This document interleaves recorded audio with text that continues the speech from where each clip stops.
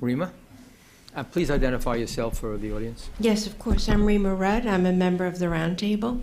And there are two questions that I wanted to bring up. And the first is not directly a health literacy question, but it's an issue in that broader realm. And you said we should devote, we should devote a day to this issue of legal, ethical, and social implications of new technology. I hearken back to a Roundtable forum that took place about 5 or 6 years ago. And there was discussion about ownership of data and control over data. And I didn't hear that brought up at all so far today.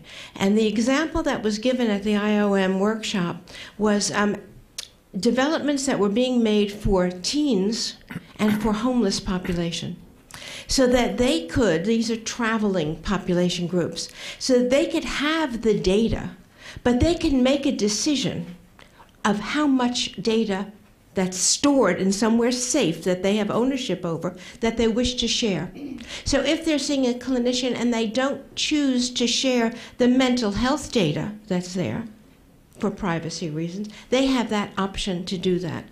And it seems to me that those discussions of control and ownership are incredibly important. It's almost as though we've assumed that the healthcare system is due its right to own the data about us. And I think that that notion needs to be brought to the table. And I wonder if it's coming up in any of your work or in any of your discussions. I know in our project where the patients can actually submit comments through a microblog about questions about their plan of care, this question comes up a lot. So what are you doing with that data? You know, does the patient have the right to, you know, when they ask for their full record, can they get their blog to find? And so right now in this research context, we're not providing it. What we're looking at are what are the types of, you know, what are the questions that patients have, and then what kinds of recommendations or what kinds of infrastructure do we need to build within the hospital to be able to provide access to these kind of data. But I think the other thing in looking at examples of patient-generated health information, a lot of what's written has an assumption that any data that patients submit needs to be reviewed before it gets into the health record. And so, you know, at least with our project, we have made the judgment that that's not the case. You know, if patients want to report their goals, those are their goals, and they should just be able to submit them, and then hopefully that will help us understand better and get on the same page with them. So, you know, we are giving them access to their record, anything that they submit, but, you know, we haven't really tackled the question completely. Thank you. So I really like the model that you described in which the patient has their data somewhere and they choose whom to give access to and how to use it. I tend to dislike the term ownership in this particular context. I don't think anyone really owns data in an electronic context in which it can be easily copied and dispersed. So I think more of the emphasis, and I know I'm just delving into terminology here, but I like the control piece, thinking about, you know, given the subject, if you will, the patient, more control over how something is used rather than going down the rabbit hole of discussing who owns something. Because again, in an electronic world, you copy it a gazillion times. It's not like who owns that house. It's different in the physical world. In the electronic world, you can easily copy and share and change things in the blink of an eye at relatively little cost. So a small shift in how to talk about it, but again, I would sort of stay away from ownership per se. Yeah, I mean, I think the issue of, you know, who is allowed to do what for what purpose in what context and when remains an overarching theme in you know, a lot of the work that I'm involved in. And you know, it's partly why I showed the slide that differentiates between sort of how health systems treat data and the protections versus sort of everybody else, because at least there, they are stewards of the data. They have a legal record that they're responsible for maintaining. And in fact, they and researchers, you know, when it's, you know, when it goes through the IRB process or has some review component, they're held to a higher standard. it's all the other stuff that's happening where I feel like there's even less control, knowledge, there's, tremendous asymmetry and also less control that people have to exert. And I think, it would be great to see more of that, but at a basic level, it would be great to see more of the data even just coming back to the individuals. So that if there is a time when you have all of your information nicely organized by some tool, then you could authorize it to travel to certain places, but we're just not there yet.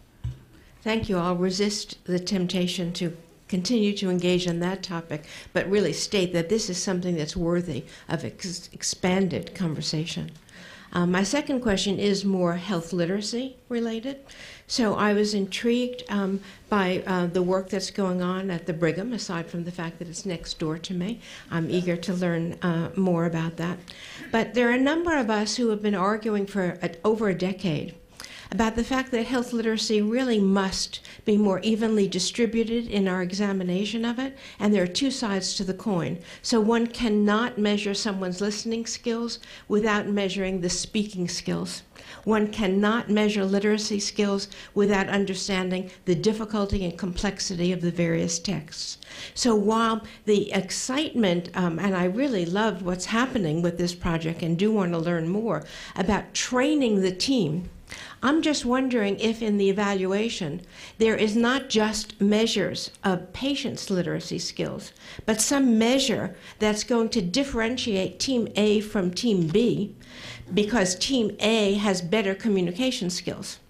So are there any measures that are coming out of this that are going to measure the provider skills? There was a wonderful article, and I think one of the authors is behind me, that came out recently looking at the 51 measures of patient deficits, essentially, patients' literacy skills.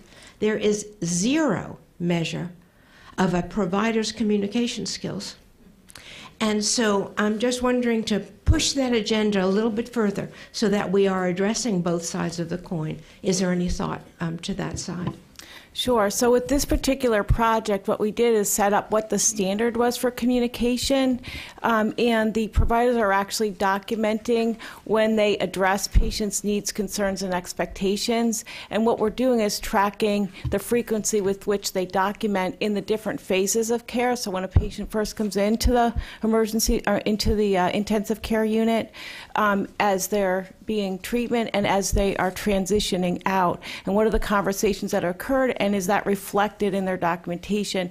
Because this took, again, it's sort of a paradigm shift, because for some clinicians they thought, well, this isn't something we would typically write about, but we think it's really important that there is some documentation that the patient's needs, concerns, and expectations are addressed, and if they are not met, that there's a plan to address them as they transition to the next level. That's how we're doing it. It's a start. Thank you. Ruth Parker, thank you guys so much. That was wonderful. So I wanted to go back to Bernie's first question about the EHRs and what they're being used for, and just add one comment to that.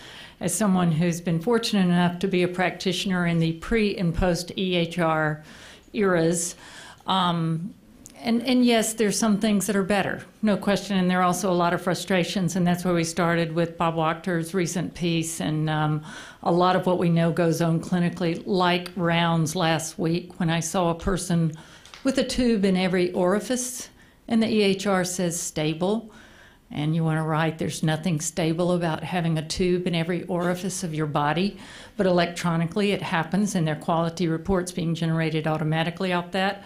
But there's one thing very clear about EHRs. Billings are improving. And so that's a really big issue for patients. It's a really big issue for all of us, and I want to make sure it gets on the record. So the EHRs that we have and that we use came to be because we addressed that part of it. And I think we're in the embryonic phases of figuring out how they can be useful and good. And we remain in that. But I wanted to say one thing about them that is very clear is that the billings are more in order than they were before, and a lot of that has to do with the capabilities and how are they designed and on the user interface on the front end. So it transitions me to my question, which is, Allison, you spoke about Academy Health's consumer, patient, researcher for Roundtable, and I'm interested from all of you, what do we really know from patients and consumers about what they really care about regarding this topic, and especially those who may struggle more than others to understand what's really going on with their health and their health care? What do we really know about their priorities and their concerns about this? So I don't at all mean to be flip, but I think what I know is how much I don't know and how much you cannot bucket people in the same category. So, and assume that they all have the same needs. I've actually, I worked for a consumer organization before coming to Academy Health, and I was very sensitized there to sort of the different, you know, DC is kind of a small town, and there's different groups that have different associations, and they bring different things to the table. And then I found myself sort of a little bit under attack about a year ago by a very vocal contingent who were saying, you know, unless you are a patient with X, Y, Z characteristics, you have absolutely no right to be part of these conversations. And I thought, wow, you know, and I totally agreed, you know, having sat in the consumer space, that it was a little bit disingenuous to be at a meeting where, you know, there weren't any other patient or consumer folks, and people would say, well, I'm a clinician and I'm a researcher, but I also get care, so I'm a patient, right? I can understand not wanting to be all of those, but I think there's a tendency to say, patients and consumers all need and want the same thing. And my observation is just that there's a continuum, and depending on where you are in the continuum of your life, your health, your needs and expectations are going to be really profoundly different. And we need to be able to acknowledge that and design for that at the care level, the research level, and every level. So I know that's not like a really satisfying answer, but that's the best sort of that I've been able to come up with in the last year, 10 years. So I agree with everything Allison said. However, I do think there are some generalizations that we can make based on surveys that have been done about people relative to their health care and their expectations. I think, first of all, many people, and again, can't speak for all people in all circumstances, but people want to be well. A lot of people don't want to think about their health or their health care. They don't identify as, I'm a person with a chronic condition. It's, I'm me, and I don't want to even think about the fact that I have a chronic condition. I just want it to go away so that I can do what I care about in my life. So they don't want to think about their health care. Another thing, though, within the context of that healthcare is people seem to express real interest in a greater connection to their doctor. So this personal connection that's come up a couple times, they want to communicate more. They want to feel a closer relationship, not just that 15 minutes once a visit or once a year, whatever it is. And then another thing, too, this is sort of obvious. People want healthcare to be easier. I mean, I know from a personal perspective, as a mother of 2 kids, I hate that I have to drive in a rainstorm, go park my car, do all this stuff, bring my kid into the pediatrician just to show that she has that same eye infection that I knew she had. If I could have just taken a picture with my smartphone and my doctor would trust me and would be reimbursed for prescribing whatever I needed to deal with the fact that she has pink eye, everyone would be so much better off. So, like, make this much less difficult for us, please. Like, the convenience thing is another general thing I think people want.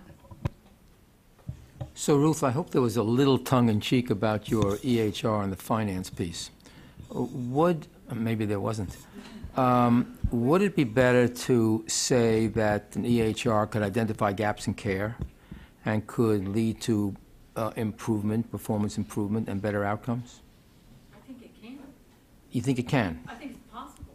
Is it doing it now? In some cases. Yeah.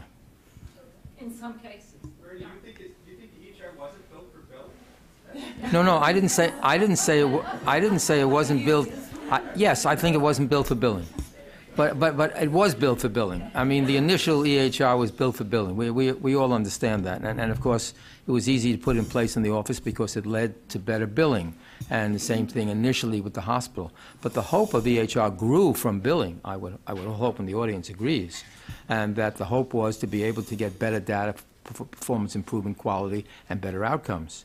And actually identify gaps in care and do that eventually by individual practitioners. I think we all agree with that. My point is I don't think it's got there yet, and that it probably is being used best for billing in many circumstances, although many institutions obviously have built their EHRs for the principles related to outcome and performance improvement. I'm just trying to get it better understood. Okay. Yes. Hi, Jillian Christie from the Vitality Institute. This is more just a comment, but just to let you all know that we're working with the Institute of Medicine to host a workshop on some of the ethical, legal, and social implications of personalized health technology. So the conversation will be furthered. We can share details once we have a date. So thank you. Ernestine Willis at the Medical College of Wisconsin, pediatrician. I have two questions, and one is to commend Dr. Deitz for her work. And I was just wondering, could you share with us what has happened as a result that you may be changing what the practitioner does, but how does it change the institution itself, and how does that get to the community? Because people live in a community, and so if you don't have some ultimate changes in the community, that's my one question. My second question would be, in this world of technology that we have lots of information going back and forth, and I somewhat agree that we have an issue that we have to really wrestle with, and that gets back to the previous speaker. I wanted to know how we're going to deal with the shared liability, though, where Anthem and Palomino just recently dealt with hackers. I'm just wondering, even though we talk about stewardship, what are we going to recommend when it comes to who takes the real liability for all of the information if it's hacked? So both of those questions. One for Dr. Dyke. So first of all, thank you, and I'll start with the community. And so, I think that changing the way that we communicate with patients, and also being committed to providing tools that allow them to communicate, and purposely trying to engage care partners. So this is, I think, how we're getting to the community pieces. We know that, when these patients are in the hospital, particularly, the intensive care, oncology, acute oncology patients, they're not going to have the capacity throughout their hospitalization to engage and to activate. And so we really believe that unless we're able to engage their people that they care about with them, that they want to be involved, that when they go home, that they're going to have trouble. And so in this project, we are trying to not just enroll the patient, but ask that patient, not just for one person, but who else can work with you to make sure that when you're not feeling well, that we can still, further your plan of care and make sure that your goals are achieved.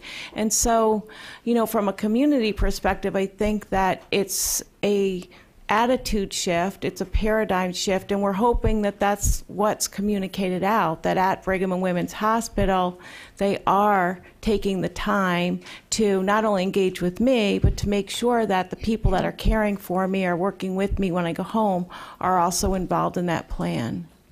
Thank you. I'm not sure whether you want to answer the liability issue. Oh, boy. Well, I mean, I think there's definitely a lot of concern. Obviously in the Anthem situation and some of the larger, they are sort of the ultimately responsible party. Where I've heard this come up in the provider context is their sort of willingness or reluctance to absorb patient-generated data, because having seen that data, are they now held to a different liability standard for interacting with it? And I don't think anyone has necessarily cracked that nut. I know that Kaiser, and it's been a year since I talked with them about this, so I'm sure it's dated information, but they were sort of allowing their patients through the portal to contribute information on exercise, diet, and sleep. And they were sort of keeping it in a cloud and, having the research team, in Kaiser, California, I think it was Northwest and California regions, and sort of looking at the utility of these data and then trying to figure out, all right, if we see that there's something there that's useful, how are we going to integrate this into our workflow and sort of eke it out in bits and bytes that are sort of consumable by the providers. And once it's gone through that workflow process, then presumably there is some acceptance that it's now part of the record, and therefore there's liability. But I think this is an area where there needs to be a lot of further exploration. Hi, Sue Bakken, IOM Roundtable member. Could the panel talk a bit more about maybe preparation of individuals in general, perhaps even K through 12, to participate in this particular way? And also, people have been mentioning resistance from providers and those kinds of things. Thinking what we've been discussing today, what are implications for clinician education in particular so that they can be integrating these tools into their practice more effectively? All right, so I'll jump in. I love your point about preparation of the general population, perhaps even starting with K through 12 or earlier. This idea of engaging, having a mindset change that you are welcome and even must be responsible for being more engaged in your health, and you can use technology as a tool to do that. I think having recently come from ONC, one of the things that we often talked about was how a shift in mindset is one of our biggest challenges. It's not actually about the technology or the payment. I mean, those are important pieces too, but a shift in attitudes is a really critical piece of what we're talking about here, and you really can't start too early with that.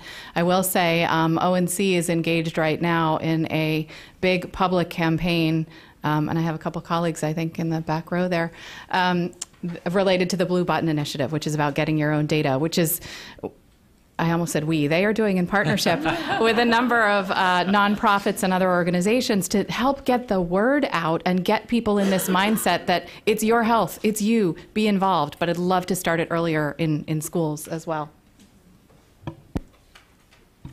And just in terms of the providers, I mean, the attitude, again, it's, we really have to, when we first started implementing our intervention, the patient-centered toolkit, a lot of the concern that we heard from the providers were, oh, your patients are going to communicate with us. Are they going to be asking for bedpans or, through the microblog?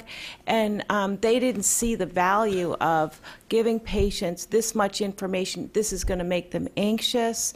And so a lot of our approach was, providing information from the research that was there, like open notes. Okay, so there was a lot of worry before open notes that patients wouldn't be able to handle it, they wouldn't be able to understand it.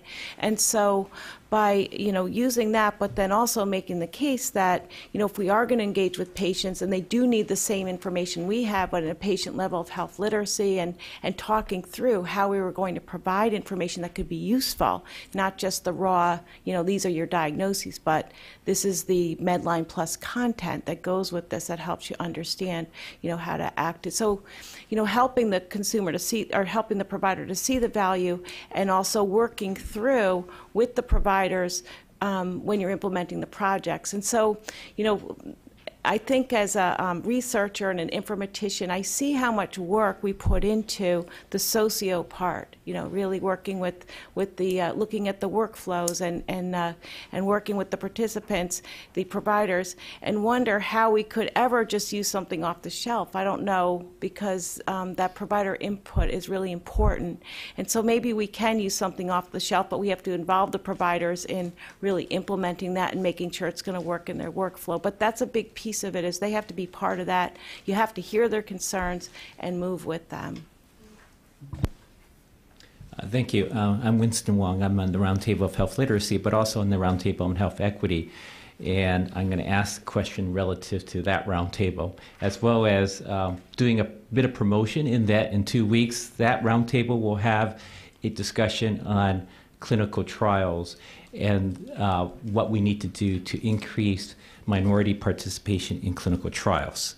So the question, which is a bit different than the previous line of questions, but is an attempt to concretize some of the concepts that you shared with us. If you thought about the challenge we have around health equity and getting more vulnerable and underserved populations involved in clinical trials, in your work, and you look at health information technology, what would be some important parts of how we would include technology to facilitate the involvement of underserved populations in clinical trials? Are you talking about recruitment, or you just mean participating in clinical trials in general? Well, particularly recruitment, but I don't think you can talk about recruitment without obviously talking about the participation and the need for a more diverse population to be included in clinical trials. So if I can jump in, when I was at ONC, we held a roundtable on this topic, and one big takeaway for me was that you need to involve a lot of, healthcare is local, and you want to involve a lot of trusted community organizations or other representatives of communities that the ones you're trying to reach trust. It could be a church, it could be a healthcare organization, it could be a school, it could be anything that, the folks that you're looking to as a group consider kind of a home that they trust.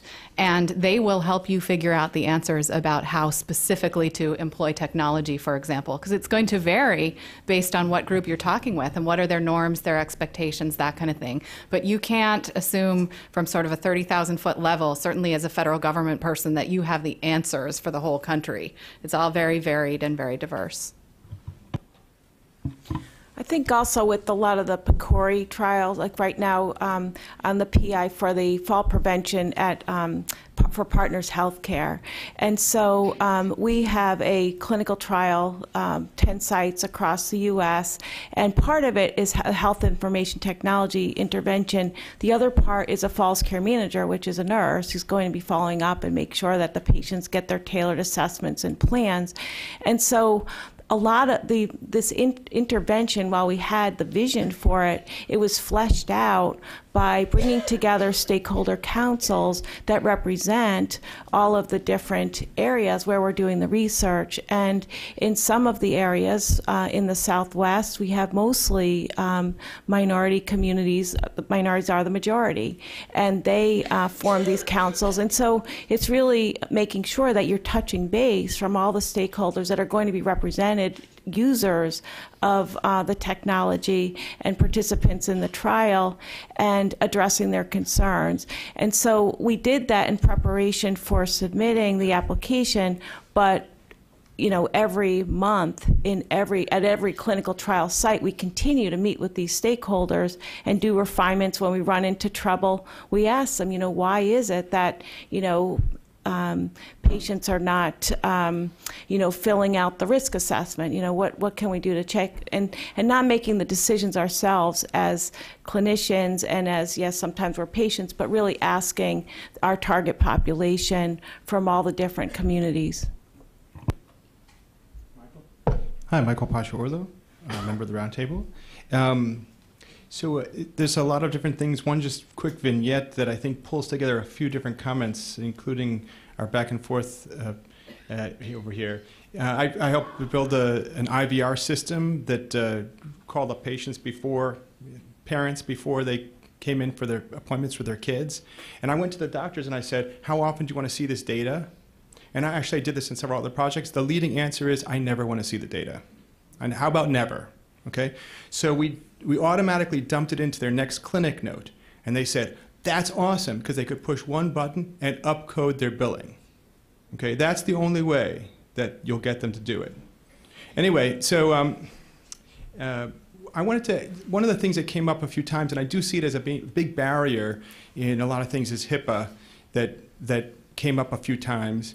And I think from the perspective of the health literacy thing, one fair comment about this, I think, is readability will not set you free. Okay, I think that's the truth about HIPAA. There's nothing you can do about readability that will make this understandable, because it's just too complex, and also it doesn't really make sense. you know. So maybe if you can, explain HIPAA. Well, we did some focus groups and tried to explain to people that the idea is we're gonna be responsible to protect your information, except in the following whole bunch of things. And then people were like, well, should we trust you or not? And it got really complicated. And in fact, the answer was, we don't know. We don't know. So anyway, I don't think readability is going to be the answer with HIPAA. Do you see HIPAA as a barrier to research in this space and empowerment for patients, and what can be done about it? Wait, can I just jump in on the HIPAA notice thing? I do want to make folks aware that the Office of Civil Rights, which is the part of the Department of Health that oversees HIPAA, together with ONC, around a year or so ago, redrafted that HIPAA notice and put an example that is relatively clean and readable and understandable on the website, and that also, I believe, underscores this important point that you have access to your record as well as that there are protections in place for it. So just know that that's out there as a resource. I just wanted to throw that in. I don't think it's understandable to the patient. It is hard, and it may fall in Allison's category of like things that are just sort of the don't go there category. However you described it as like it's too complicated. We're probably not going to explain it generally. But I think that the law itself or the rule does require that you include a HIPAA statement of some sort. So it is there. So do it as clearly as possible, I guess. And then I'm sorry, your other question was The real question is, it seems like it's a barrier for the flow of information the way patients need the information to flow. And the providers are the big providers. They say, no, we can't share this information. But like, yeah. the patients need the information to flow. So this is like the real sad thing about HIPAA. HIPAA was built on the best intentions and for good reasons, but it's been implemented terribly. I mean, just terribly. People don't understand it, people are confused, and it is often used as an excuse for not sharing data. So I think one small thing, if we could just get this word out, that HIPAA at minimum guarantees you the right to get your own health information. If you get your own information, then you can share it with anyone that you want to. You can donate it to a research study. You can say which providers can have access to it. You can send it directly to them. Like, think of you, the individual, as that. Sometimes we used to say at ONC that health information exchange of one. Like, you're that central point who can be like the traffic cop that says, this, I have my information, I can say where it goes. If that model were more prevalent, and it is becoming more so, I think it needn't be such a barrier. Yeah, I mean, I would add there's very little reason for any institution not to share information with another HIPAA-covered entity. I think where but that's not how it's interpreted, obviously. And there's a whole bunch of business interests that exacerbate that. But that, change the market, maybe, things will flow and we'll have the nirvana of data liquidity that we all dream of. At least I do, because I'm kind of a nerd. But I think where I increasingly am sort of spending time thinking is on the non-HIPAA covered entity stuff and all of those data resources that are flowing not necessarily from or to HIPAA covered entities, and what the opportunities are there, and then also what the reasonable protections might need to be. So I think that terrain is wide open for further exploration. So, Michael, to your first point, related to the payment issue, I like to say that there are 4 drivers of behavior when it comes to getting up in the morning. One is professionalism. The second is performance. The third, they're all 4 Ps. The third is payment. And the fourth are patience. So how you prioritize that, I'm not making this personal, I'm just trying to make a comment. How you prioritize that seems to me to set individuals and institutions apart. And, and I think EHRs need to get up to that task. Let me also make a point about behavioral economics, because this is sort of the same thing, and I'm going to ask the panel about this. CMS did a good job with behavioral economics, using incentives, rewards, etc., with PQRS and meaningful use.